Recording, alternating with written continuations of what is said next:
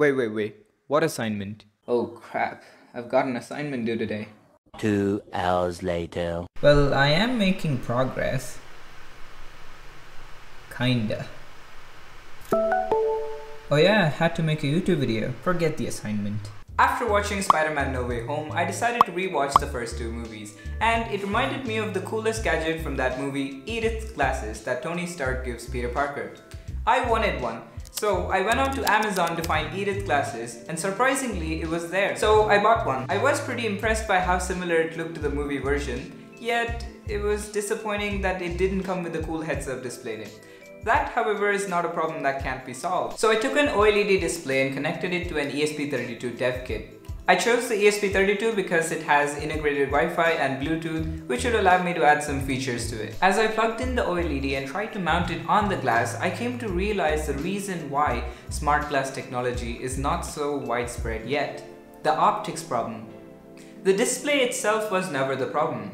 There are quite advanced displays with good picture quality, but it is so difficult to display something so close to your eye while keeping the glass transparent. I did look into these cool transparent OLEDs, but they weren't fully transparent and had the same problem. You won't be able to see it when it is placed so close to your eye. Of course, I could use a lens and see it clearly, but now you lose the clarity of the background. It's no longer transparent. After doing some research, I could only find two good designs to make this work. One of them looks like a rectangular prism which has the display on one side. Light rays pass through a glass inclined at 45 degrees and then pass through a lens after reflecting from a mirror and then finally reflect into your eye. The other one has the display mounted separately. The light rays reflect on the mirror, passes through the lens, and then finally reflects from a transparent glass. But I didn't like either of them. They were bulky and always had something protruding out from the glass. I wanted something that wouldn't have anything sticking out from the glass. After hours of tinkering with different arrangements, I finally figured out a way to make it. I could place the display parallel to the rims of the glass and have a mirror reflected onto a lens. From trial and error, I found that 1.5x magnifying lens works the best. Because the display was getting reflected twice on the lens and the glass, I had to cut out the glass and replace it with the lens. My final optical arrangement looked like this. If you can read the display clearly, then you know what to do. After having my optics figured out, I had to design a PCB for the project. For that, we'll head over to the sponsor of this video, Altium Designer. Altium Designer is the world's most trusted PCB design software. It offers all features needed for professional PCB design and enables you to collaborate with ease. If you're interested in creating PCB designs with an intuitive and powerful interface, do check out the link below for a free trial. Once I made my schematics, I designed the PCB and had it manufactured. Now soldering the SMD components is the easiest part. Yeah, I wish. This is my first time soldering a fully surface mount PCB of this complexity, especially soldering the delicate ribbon cables. On the surface, it looks pretty easy. Use a stencil, apply solder paste, and carefully place the components, and then blow hot air to solder it. And it is that easy until it simply wouldn't turn on.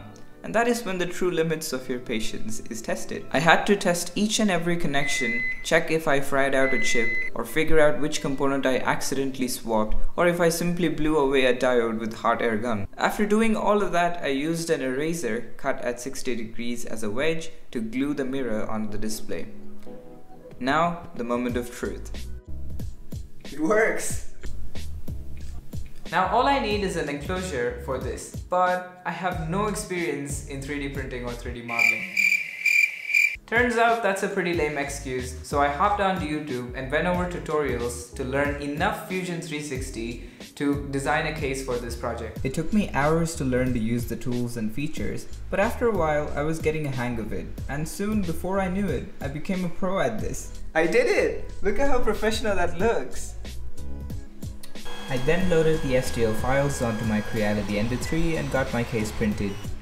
When I put the printed case together and tried to mount it on the glass, I found there were a lot of errors in the design and it simply wouldn't fit. Turns out you cannot become a pro in a day.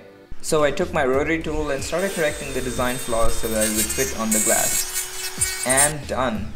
It did make it a little ugly, but at least it fits. Now all I had to do was to solder in the touchpad and the battery and put both the PCBs in their appropriate places in the case and close it up. And then finally mounted the device to the glass.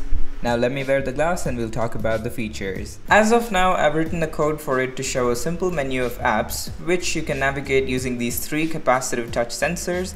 The first app is Date and Time. It collects the data from the internet. Next, there is a weather app which shows temperature, humidity, and pressure. And lastly, there is the newsfeed, which gets headlines from BBC. Also, most importantly, it reads notifications from your smartphone. Now this feature is pretty helpful while driving a car. I can read my WhatsApp messages and maps direction hands-free. Now I know this isn't a whole lot of features. I wanted to add face and text recognition, but that would require me to use a more advanced microprocessor like the Raspberry Pi Zero, which I currently do not have. However, I do plan on making an upgraded version with face recognition and text translation. Make sure to hit the like button and subscribe to this channel if you enjoyed this video. Thanks for watching.